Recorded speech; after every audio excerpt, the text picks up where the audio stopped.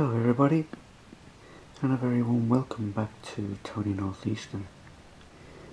And we're just slowly panning the camera around so you can have a good look at last week's little effort putting the canopy on. I think I said in the comments there's still a little bit more to do to the canopy. There's some brackets I need to add underneath, and it does need weathering at some point. But yeah, you can see the reflection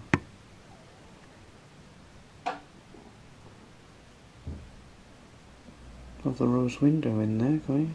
Yeah, looks like it. Maybe not.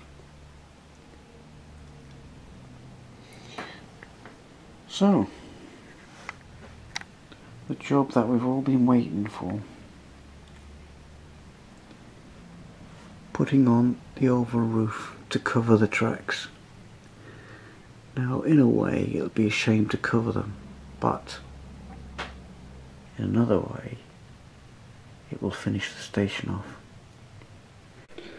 The first thing I want to tackle is the fascias either end of the station, and the photographs are very, very rare indeed of the fascias, but I do have one here. So I will have to go by this one, but there's one piece I won't be doing, and that's the door that you see there, because I want the opening as big as possible so we can see into the station area. Now, there is a photograph in the 1960s at the other end of the station where all that panelling there was taken out, and you just have the beam coming down. If you notice, there's a little bracket there underneath the cross piece to the left hand side, which I will try and replicate using copper wire. But so that would be the first thing to do, is to make the fascias up on both ends of the platform and to make those big capping stones.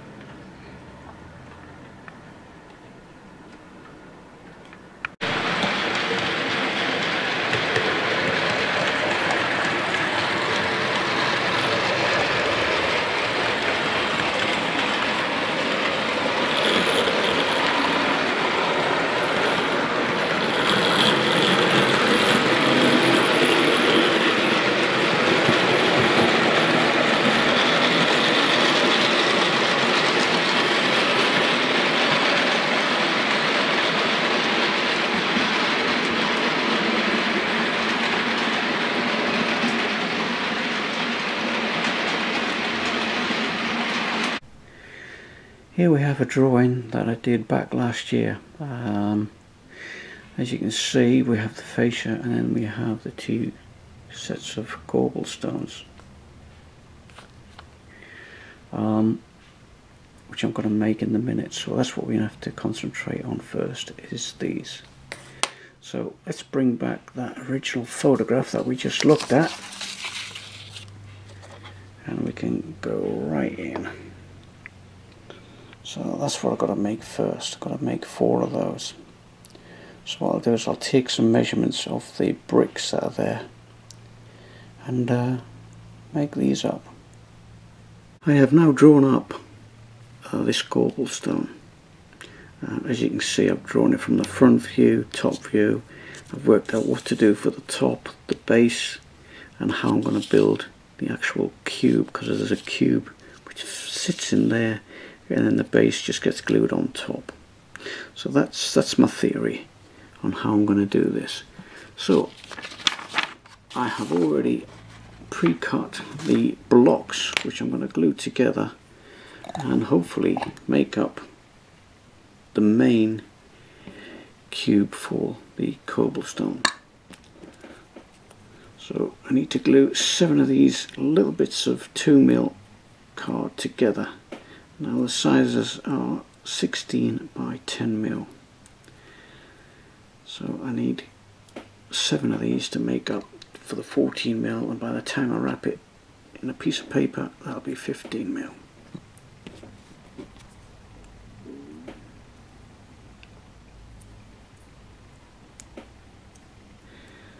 Bit of a sticky situation this. See you in a bit. So now that we've glued our cardboard strips together and made a block, now it's time to add the paper. Basically I've cut the paper so it wraps around twice and you end up with a nice smooth finish like that. So it's just a case of gluing it on and then wrapping it round.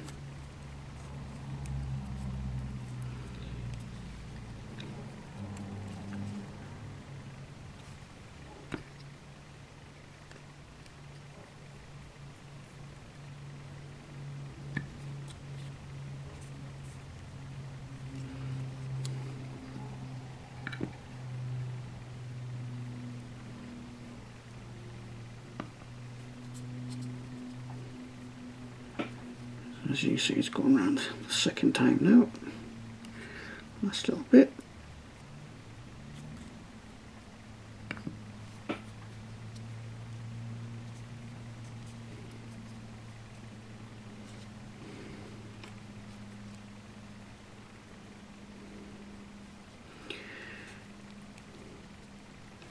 And it's always handy to have a wet wipe handy. So now that the blocks are made, the next piece I'm doing is these down pieces. Now there's 6 per cobblestone, and this is how I'm doing it. I have made one already. As you can see, I've got some 2mm strips of card, 3.5 wide, 20mm deep. And what I've done there, I don't know if you can see that, if you look on the edge, I have compressed it with a 4mm drill bit in the centre to give it that sweep, as you can see on the edge of the card. And I think that's the feature you can see in the photograph. So what I'm doing is keeping it flush to the top and then just marking it bang in the centre of the edge to the edge of the actual block, so it's right in the centre, and then we just get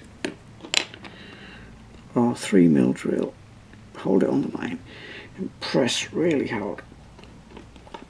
Now one thing I have noticed is once you get that shape, after a while it starts springing back, so I've now decided to put a little bit of super glue around the edge just so I don't lose that shape. Now we all know how absorbent this piece of card is. So it's like a sponge, so once that super glue goes into there, it should hold its shape, and then we just glue them on, making sure it's flush with the edge and then flush with the top, because we got a capping stone to go on here. Do you remember last week when we touched on with the advertising? Now look at this classic photograph from the 1940s. I mean, look at all this advertising.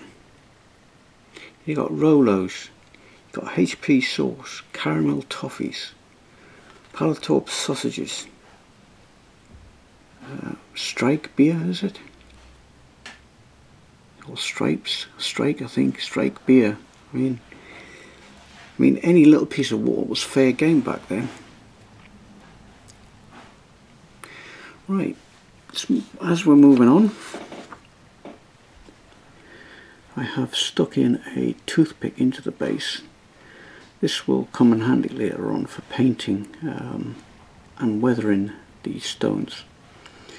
And I've also given an ID as well. So this is A, because I've marked out the walls on the station as well. So these fit each individual wall. And the toothpick will come in handy for when we come to glue these, when it's finished, onto the wall. So you just drill a little hole into the pillar and then drop this in. So the next thing we want to do is to go back to this photograph again, is to do these two pieces here. The piece that goes across there and across there before we put the top on. So as you can see, I've filled in all the gaps between these uprights here with some more card, even on the ends and on the sides as well. The back, well, I'm going to leave the back. I ain't going to do anything with the back. What I might do with the back is just put another piece of card and just cover that up, because the start of the oval roof is right on the back of these gable stones. Right, so little tip for you, these are too thin to try and trim on their own, because they're only 2mm thick. So what I've been doing is I've been super gluing a little bit of card into that corner, or into these corners, and then waiting for it to go off, and then just trim it afterwards.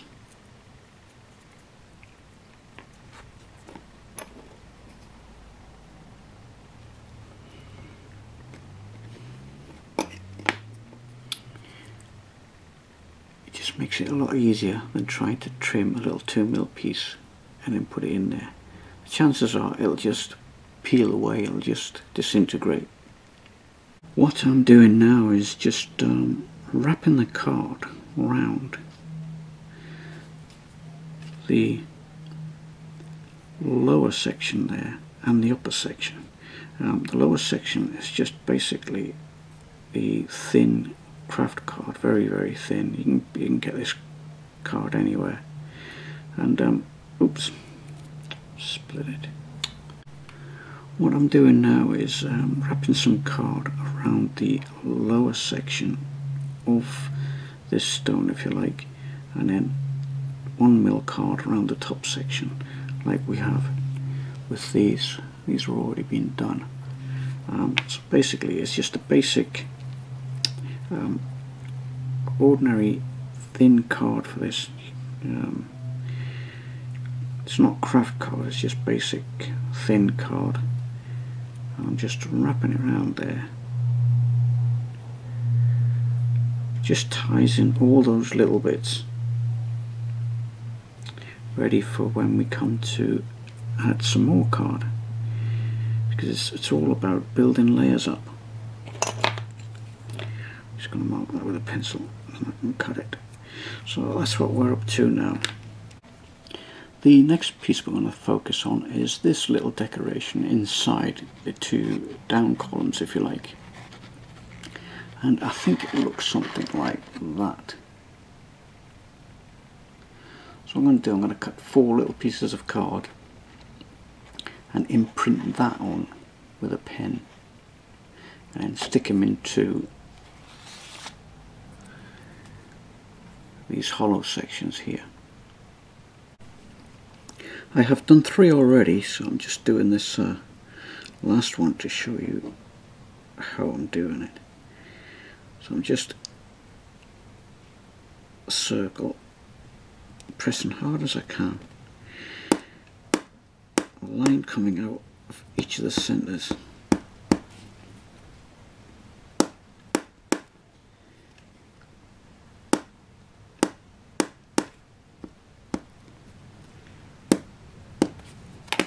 a little bit of glue into there and just drop that in. Just gently pushing it in because I don't want to lose the impression I've already made on the card. So I'm just pressing it home in the corners, and all the glue should ooze out, and with a Q-tip just wipe out the excess. There we do. What I'm doing now is I'm just going to add some flutes to the sides of these stones, and I'm just using a toothpick, and I'm cutting them down to 8mm, which is the width that's in the gap between the two stone faces here and here. Now you can see where I'm going to put them now. I'm going to put them on the corners, and just trying to cut this toothpick. There we go. So I've got 8 pieces, 2, 4, 6, 8. And where I'm going to glue these, I'm going to glue these into the corners there.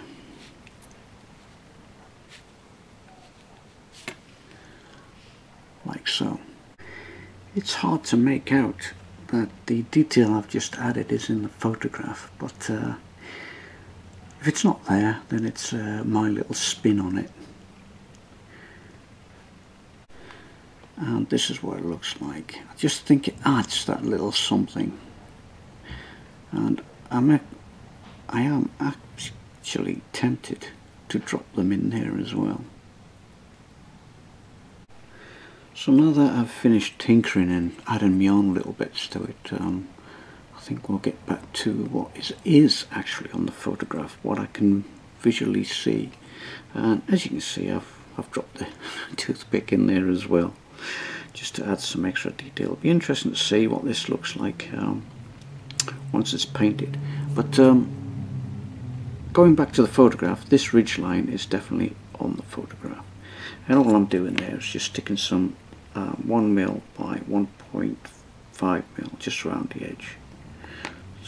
So I'll continue with that. And finally we have now come to doing the top. As you can see with these, I've just stuck a piece of 1mm card on the top, roughly with a millimetre ledge all the way around, except for the back. For the back I've just kept it flush. Right, so for the main capping stone we have 4 pieces of 20mm by 15, which will sit bang centre of the capping stone. But to give it the height that we have on the photograph, it's going to be with another piece of card glued on top. But we need to put a chamfer on the top. So basically what I've done is I've come away from the edge about 2mm, using a craft knife, but it's got to be a brand new sharp craft knife, coming across the whole lot at 45 degrees, and then just peeling that edge off. And once you've done all 4 corners, what I'm going to do next is cover those edges in super glue and then sand them down.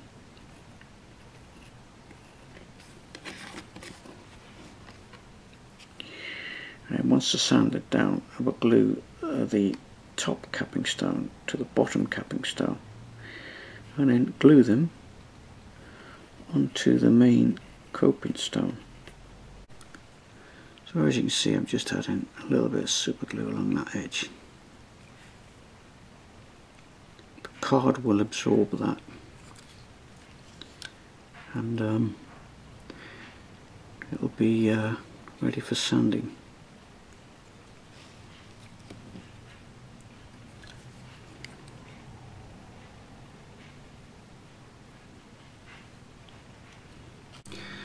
And then it's just a case of sanding it down, holding it at 45 degrees, putting the chamfer on. By doing this you can put a nice equal chamfer on all the way around. If at any point the card starts coming through, then just put another bit of super glue on.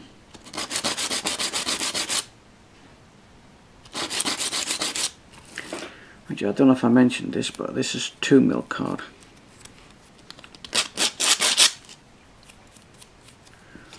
Right, that's ready for gluing.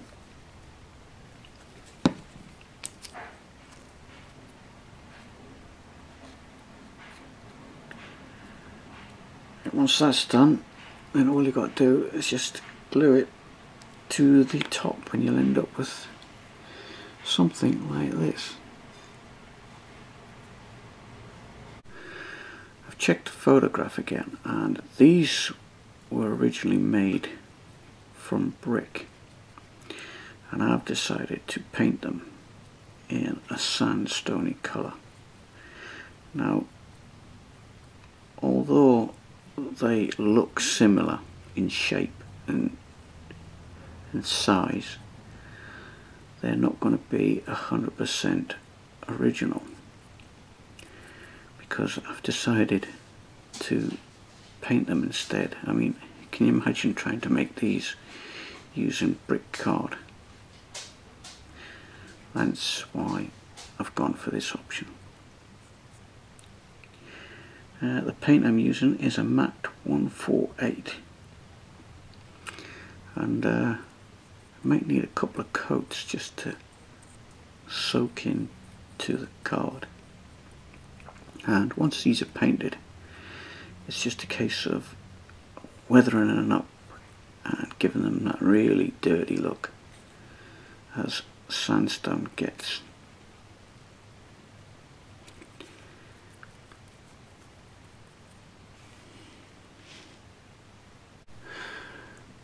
Right, so these have been dried for a couple of days now. I've had 2 coats, so it's time for to weather these up. So what I'm going to do is, I've got some Q-tips here. I'm going to crush the ends of these Q-tips to put a little flat on them. The reason for that is so I can get right in the corners for the top half of these gable stones, if you like, because I want the dirt to get right into the corners. So 5 should be enough. Right, I've mixed up some acrylic paint here. It's a little bit of black and it's a little bit of spar green. So you've got acrylic black and spar green. So what I'm going to do here is just a couple of strokes across the top, a little bit around the edges, and before it has time to dry, we get our Q-tip with the round end. We'll just spread that across, try and leave the paint on.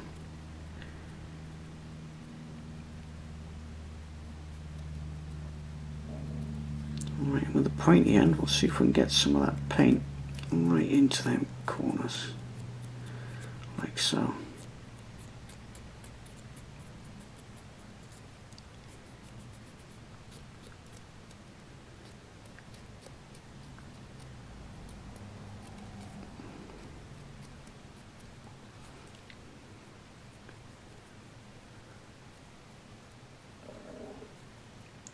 What we'll do then after this, we'll just get some black weathering to give it a sooty look.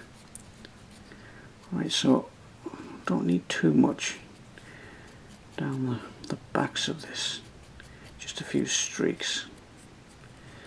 Right, now then the same goes for inside these corners here, because the rain and the dust would settle on those ridges. It's whenever we go shopping in the town, I always look at the architecture and how it's weathered, just so I can get some ideas.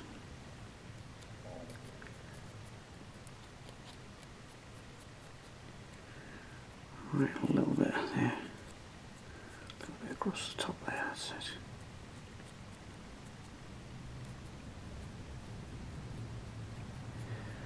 Right, I think I'll settle for that. A bit more in that corner.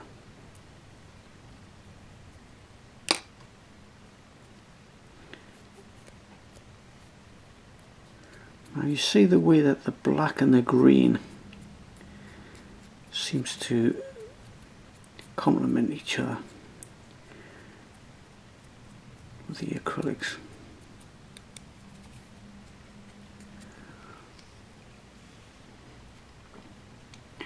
Now that's not quite finished yet, but it's almost there. I think it just needs a very light dusting of black weathering powder across the top and in the crevices, and then I'll be happy with that. Might need a little bit more on these edges here.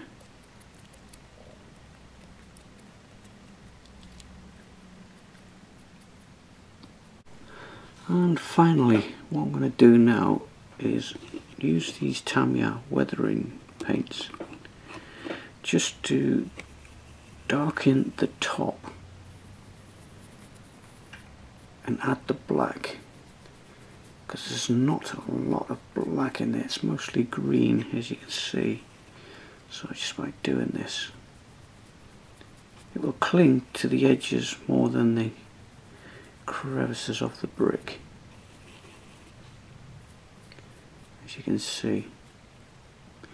And I think that will finish it, and just run it along these bottom edges there.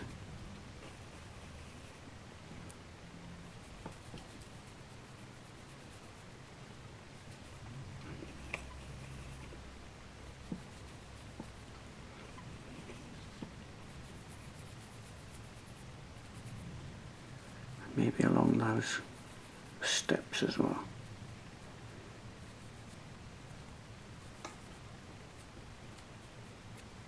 Yeah, I think I'm happy with that.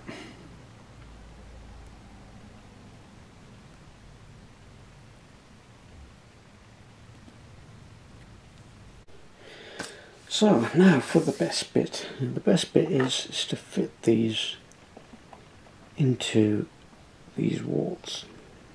So first thing I've got to do is put a hole in. As you can see, I've pre-marked it already with a brad. Now before I painted these, I knew that they fitted, so whether they're going to fit now, I do not know.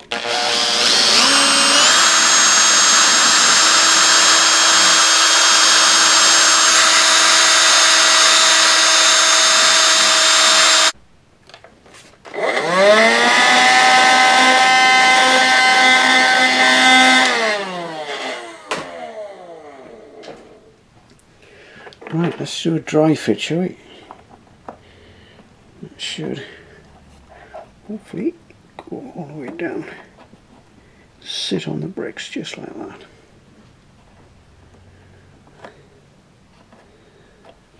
Looks square from this side, and don't look too bad from that side. Yeah, we can level that up.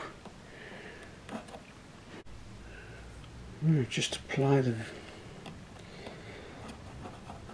plenty of glue going into that hole. Just using PVA wood glue for this.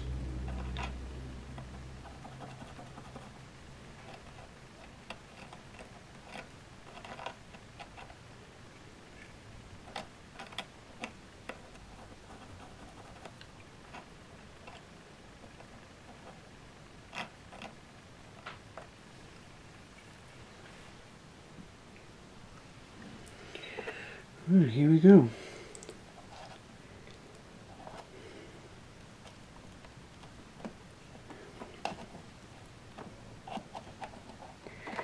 It's a bit of a tight fit. There we go, it's on.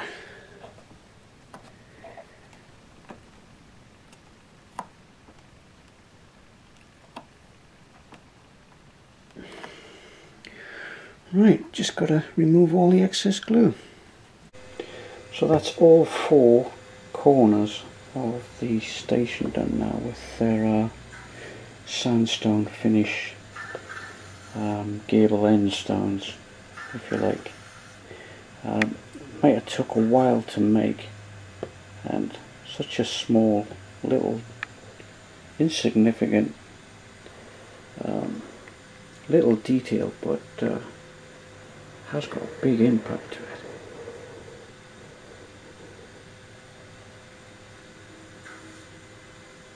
So it might not be a lot of done this week, but it's a start.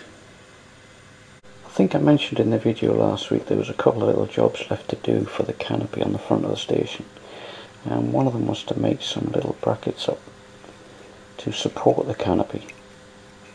Now I made this, or these, out of a little bit of wooden beading, 8mm by 10mm, chopped up into 2mm segments after I drilled 3 holes in the end.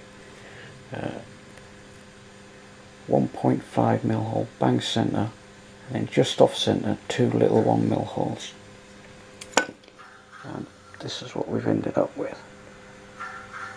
Obviously they needed painting red yet, and then they'll be glued on, and then it'll look like the canopy's being supported. So as we look into next week we start the fascias. As you saw in my diagram and in the photographs at the beginning of the video. So that's what we'll be doing next, making the fascias to go across, and then once they're in, then we can start making the big job, the oval roof.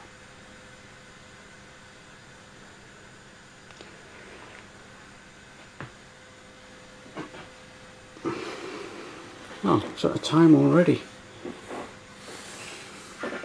4.5 hours, and this will be on YouTube. Right, so 2 more things before we go. Firstly, I have to give a really big shout out to Chris at Wheezy Palace Model Railway. What a guy. Building an N-gauge layout, starting it again. Good for you, Chris. Never give up, mate. And I look forward to seeing how you get on. And secondly, I'm going to turn the lights off in a minute, and we're going to see Station Road lit up, because quite a few of you have asked to see what it would look like with the lights on. So I'm just going to turn the lights off so we can have a look. It's 9 o'clock in the evening, so it's not 100% black up here, but you can get an idea of what it's like in the dark. Now, it's the first time I've seen this myself, especially on the street side. So as you can see, all the buildings are lit up except for the weighbridge. It's not wired up yet.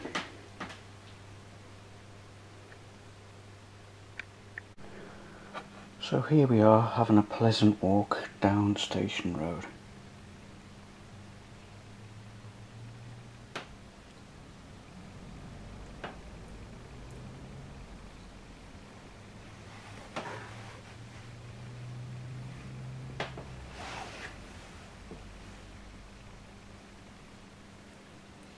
Now this is the first time I've seen Station Road lit up. So I have something in common with you guys, especially at night.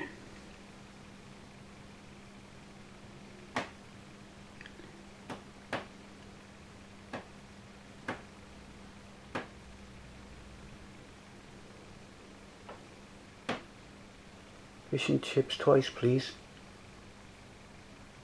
Thank you, Mrs. Sims.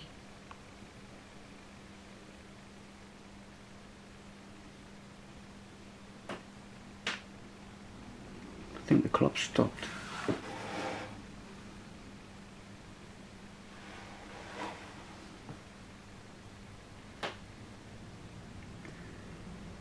Thanks for watching, guys. Catch you all next time. Bye for now.